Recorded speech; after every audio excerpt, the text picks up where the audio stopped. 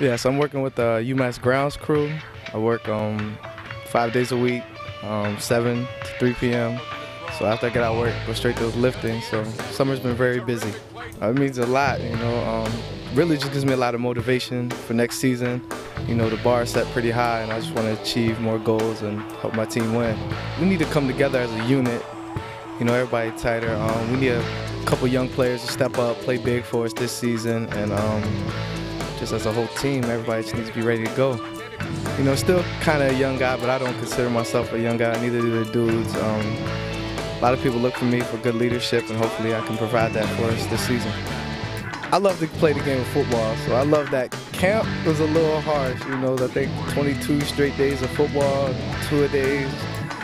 But you know it's something you're going to miss when you get older and look back, so you just got to enjoy the game and be thankful you get to play it.